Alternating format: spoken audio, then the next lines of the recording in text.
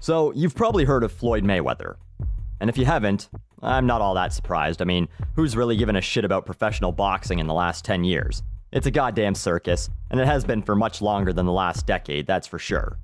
But anyway, Floyd Mayweather, multi-time world champion in 5 different weight classes, undefeated in 43 fights, he's considered the best pound-for-pound fighter in the world today, and he's also a woman beater. And legally, this isn't slander, because he has been tried and convicted of beating his ex-girlfriend. He also pleaded no contest to threatening to beat his kids. Real upstanding citizen here.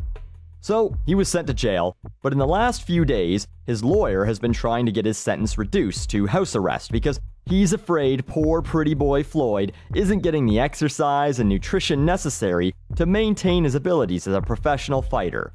Get this, he only gets an hour a day to work out, he has to drink tap water, and he's potentially only being served 800 calories a day compared to his usual 4,000 calorie training diet.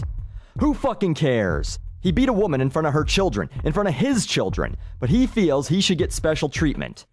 Thankfully, for once, justice has prevailed, and the judge has essentially told Mayweather and his lawyer to go fuck themselves. This is a man who made $40 million in his last fight. $40 million! And was able to postpone this very jail sentence to do so he's already received special treatment. And even better, the sentence is only 87 days, with the potential for early release with good behavior. Less than 3 fucking months. Go slap your wife or girlfriend around and see how much time you end up spending in jail. I bet it won't be just some pissy 3-month sentence, and he's been charged and convicted of domestic abuse before, in 2002 and 2004. This is a man who will clearly reoffend, who will use another woman as a heavy bag, and he gets 87 fucking days because he's a celebrity.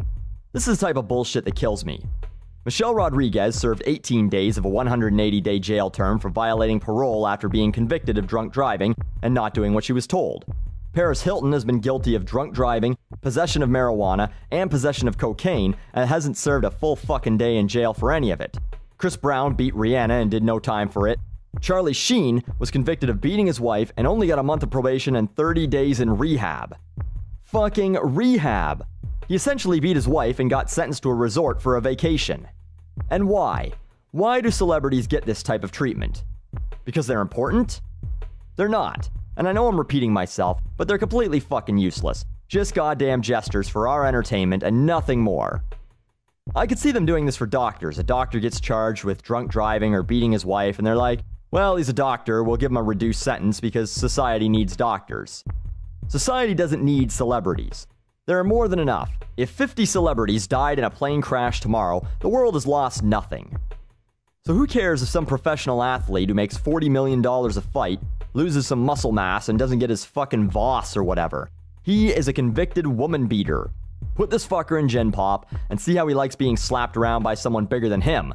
And if he's lucky, he'll be able to use some of that money of his to keep himself from becoming some 250-pound biker's boyfriend.